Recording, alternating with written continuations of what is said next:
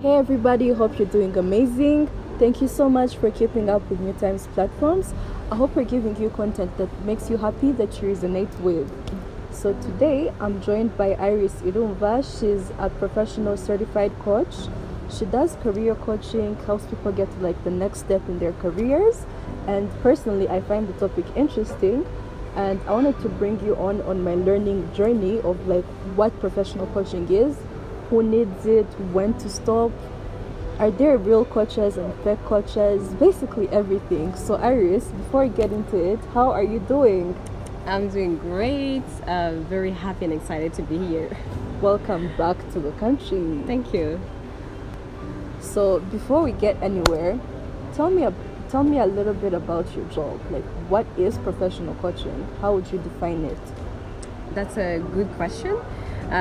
First of all, I'm the founder of Lead Access, and Lead Access is a professional coaching firm that supports professionals at all levels unlock their potential and have a success, whether being with their careers or leadership journey.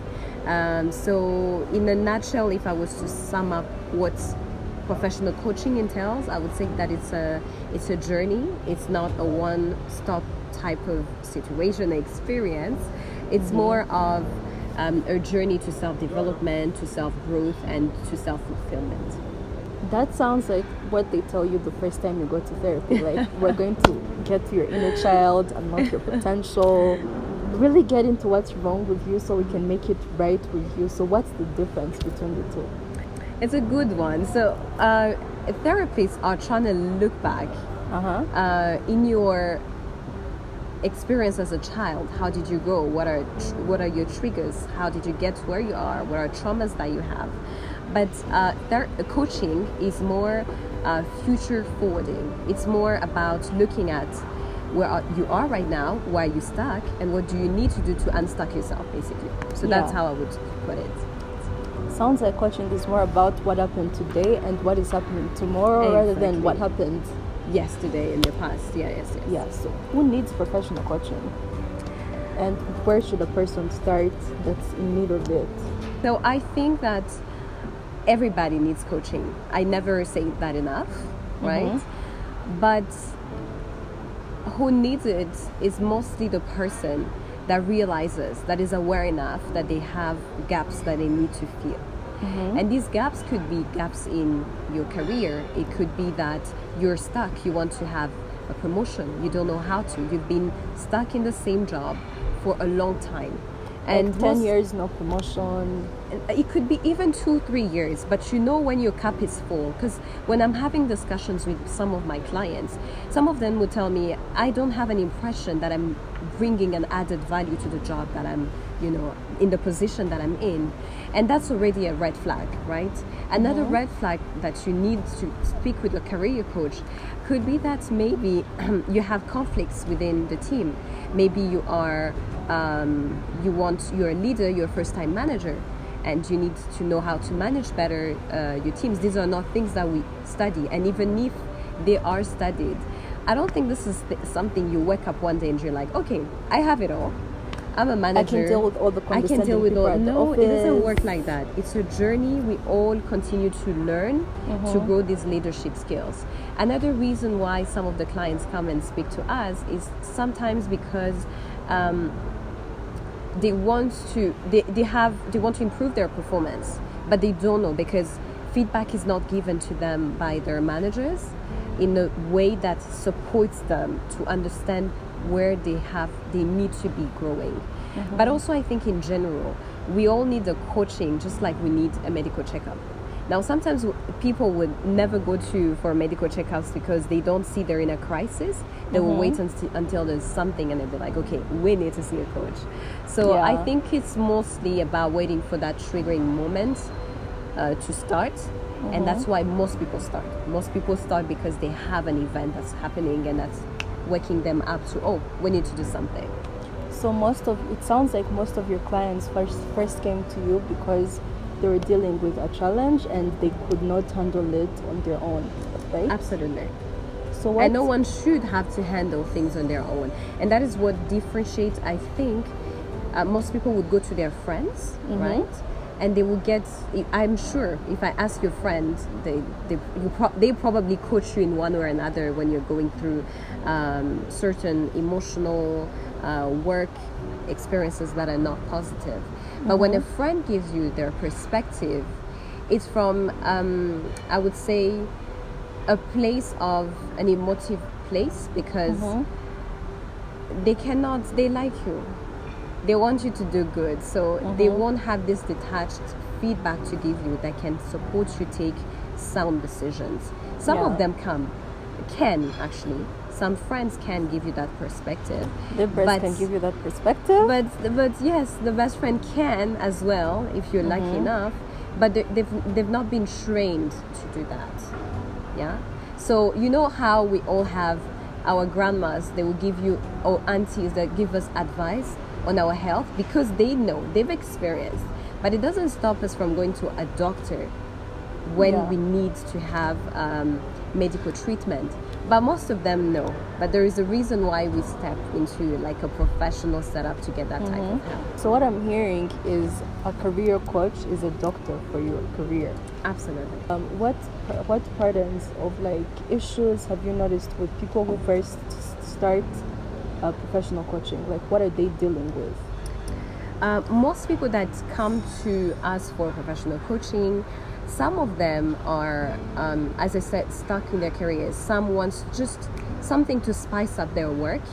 Some want to resolve conflicts with their managers or with their peers, or with, or some of them do not fit in the culture where they are, and they want to upgrade.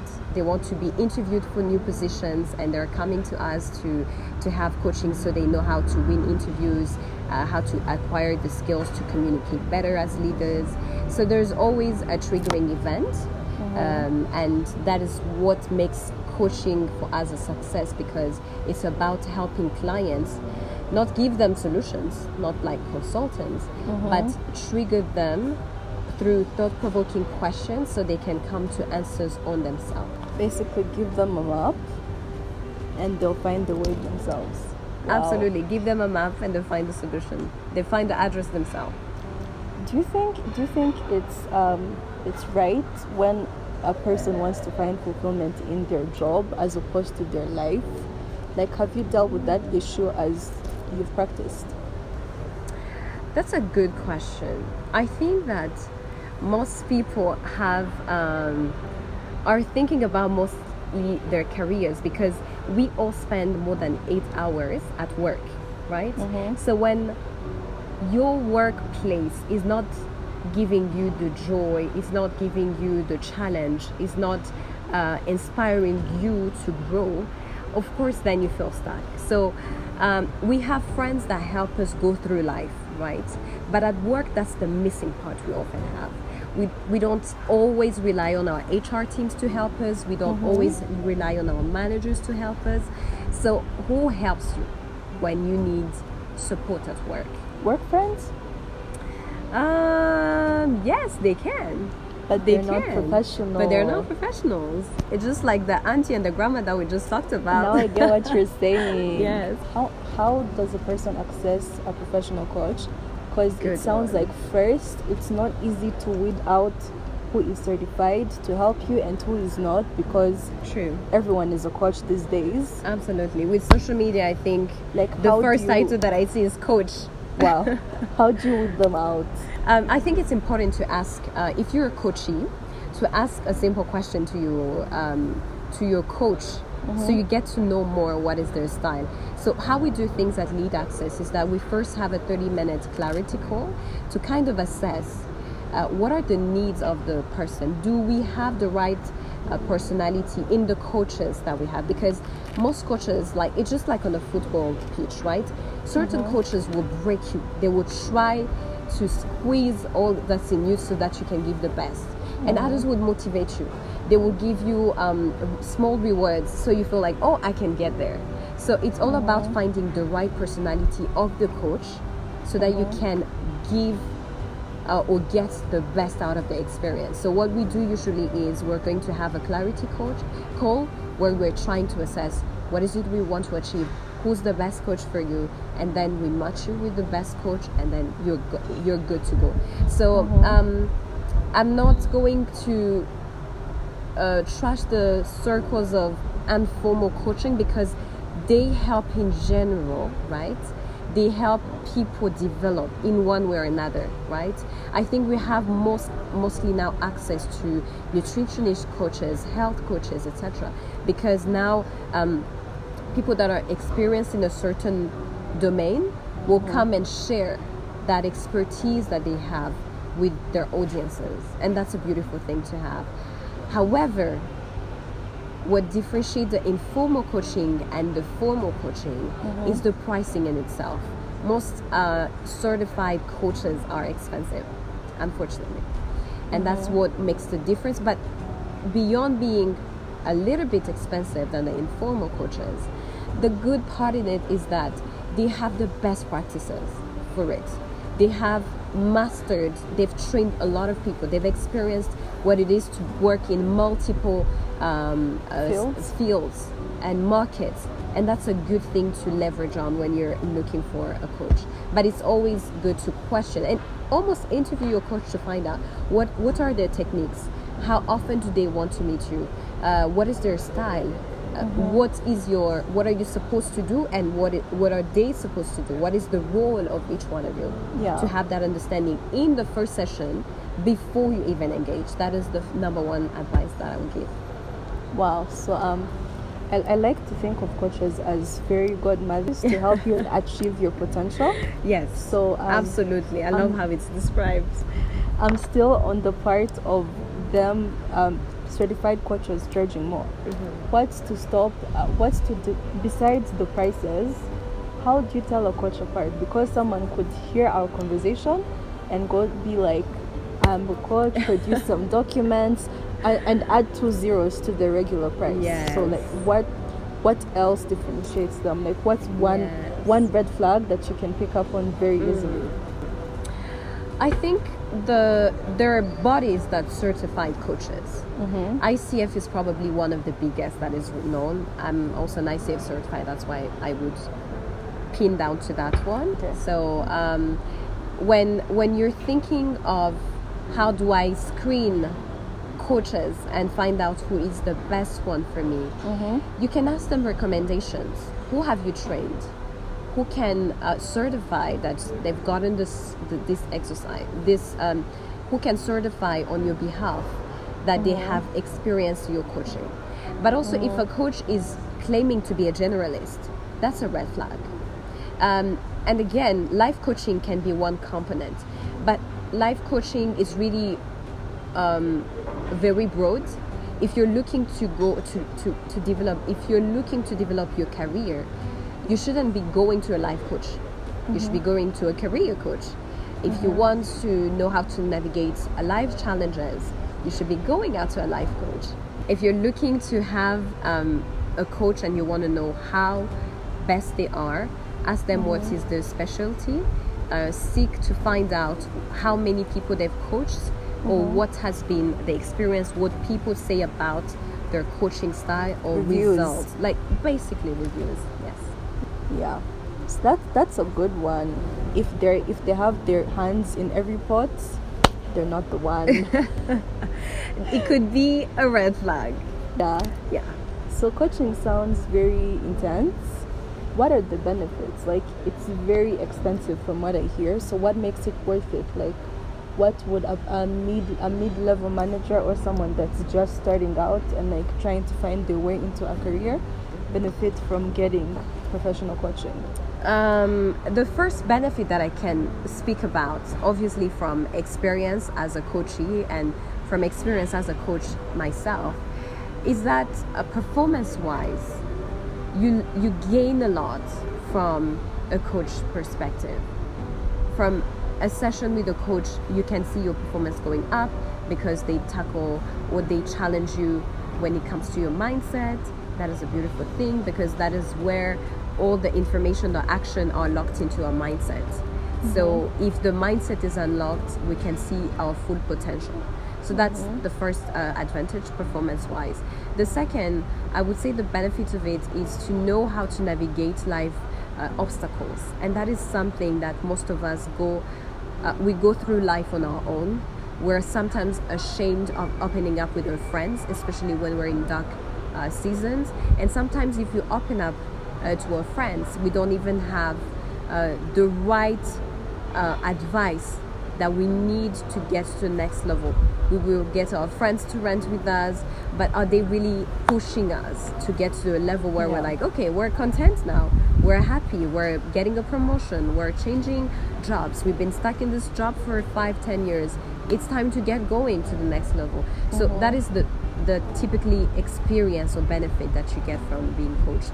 And I also feel that an added value that coaching can offer is to have a professional listening ear, someone that you can count on when things go south, to get a sound perspective on what needs to be done. Because it's not emotional at all. Exactly. And we are emotional beings. We will take most of our decisions through our emotions, and sometimes we need to balance it. Yeah. Coaching sounds like such a journey. So is there an ideal time to stop, or is it a till retirement, the worst part kind of entanglement? So I want to take this into two perspectives. The first perspective is from a leader perspective. As a leader, you get to where you are because people pour into you, right? Coaches support you, you get mentors, you get people that are giving you and helping you get to that level. It comes to a time where now you have to give back. And by giving back, what I mean is what you received, all these coaching skills that you received, you need to be giving them back to younger professionals, right? So there's a time it stops, but I don't want to say it stops, it really pauses, so you give back. But for the other perspective, which is from someone that is learning, a young professional, they should be looking at that as a life journey, because learning never stops. So you can pause, you can take a break from time to time, but it's always good to have that as a way or style of living, incorporating that as a style of living. I was looking at a study a few days ago that says that in the US, young professionals spend at least $300 towards self-development, including coaching, mentorship, and other things that empower them to get to unlock that potential that we're talking about. So I know that the challenge is in Africa is that young people don't necessarily have the means to invest in that. But what we need to do is the mindset first. Yes, those that even have the job don't even have the mentality to seek for growth through self-development. So I think over there in the US and everywhere else is becoming more of a trend. In Africa, we're a little bit still behind, but that's where we're going. But also we're used to, a community and society advisory type of relationship, which on the other side they lack. And that is why maybe it's more embraced. And now for us, it's going to take a few years to get there. But the good thing is that we're not alone. And the good thing is that community is how we develop ourselves. We just need to feel a bit more challenged through coaching. That sounds interesting. I've actually learned a lot. So last question, what would you say to aspiring certified coaches or professional coaches, people that actually want to help other people in the future? Should they start pouring into themselves? Yes. Like, how does it go? What's the trend? What's the deal? I think anyone that wants, that feels the calling to coach, should definitely seek to be a certified coach, because you learn a lot about the principles of coaching, the do's and don'ts, how you treat the clients, the confidentiality principles, and especially you learn how to have the mindset that is going to support your clients get there. So if you're hungry to see people succeed, I would say get yourself a certified coach and come knock at Lead Access doors, because we're hiring all the time certified coaches so we can go on this journey to empowering leaders at all levels. Thank you so much for making the time. I've learned so much, and I hope you guys have as well. Thank you so much, Iris. Have Thank a you good so much rest for of your having week. me, and have a great week too. Thank you.